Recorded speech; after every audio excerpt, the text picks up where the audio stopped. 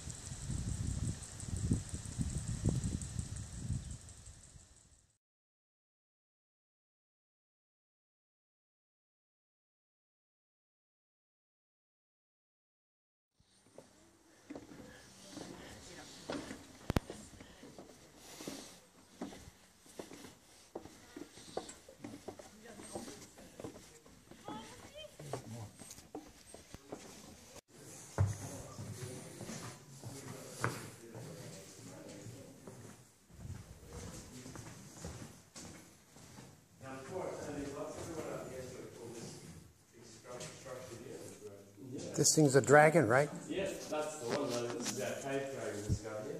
So you can see his head just there coming down for a drink of water. Pretty cool. A lot of water can come through in these areas of the cave, as opposed to say sections over here where there's no activity. So that one's not as porous. It's much thicker rock.